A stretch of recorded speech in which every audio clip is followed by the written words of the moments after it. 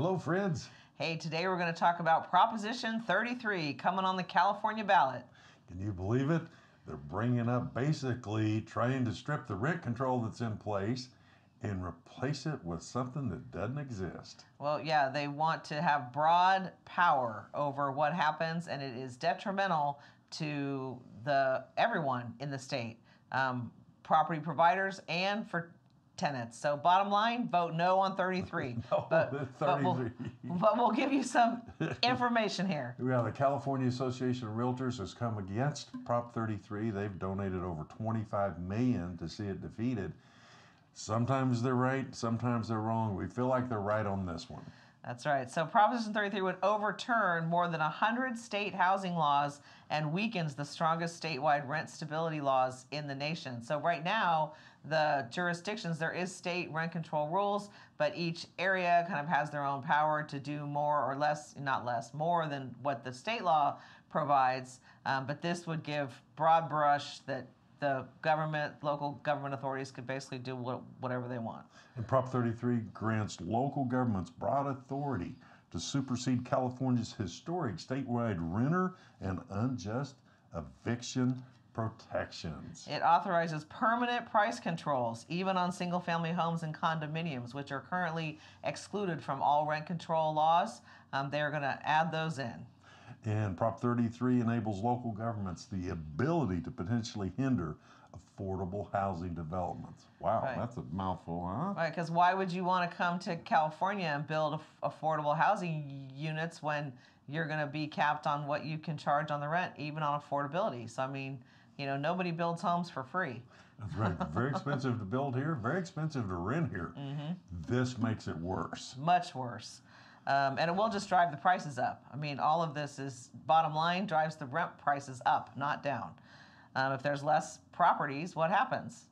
Price goes up, right? What it doesn't do. So don't believe the ads. This is what it doesn't do, but this is what the ads you're going to see on TV tell you it does do. It does not provide funding for affordable housing or a requirement that it be built. It does not provide specific provisions to reduce rent. And that's kind of a tricky deal. I mean, the government's going to tell you to reduce rent. Well, we would have to reduce home prices, and we'd have to reduce a lot of things for homeowners to reduce rent. It does not provide specific protection for renters, seniors, or veterans. So don't believe that when you see it. So it eliminates the basic homeowners' rights and protections, terminates the current prohibition on rent control, gives local politicians and unelected rent boards. This is where, right now you have to get the voters to make changes here. And this gives them unelected rent boards massive new power to establish rent control on single family, including complete control over rent prices and regulations. Well, what happened to personal property rights? Limits a homeowner's control of their own property, reducing property rights and home values. Well, there you go. There you I have knew it. the next one right in my head. That's right. Rent control expansion allows politicians and unelected government boards to have reign in imposing and expanding extreme forms of rent control. Mm-hmm. These boards could impose fees and requirements on homeowners without public vote, thereby raising housing costs. Yep. So it will worsen the housing crisis in California, like we said. So it will discourage and even stop new construction. Like California needs 3.5 million more homes by the end of 2025, but Prop 33 does nothing to build new housing, and it will reduce new construction because, like we said, who's going to want to come here and build units that we desperately need? That's right. Or if they're already here and they're building units, it's sure going to discourage them from continuing to build. That's right.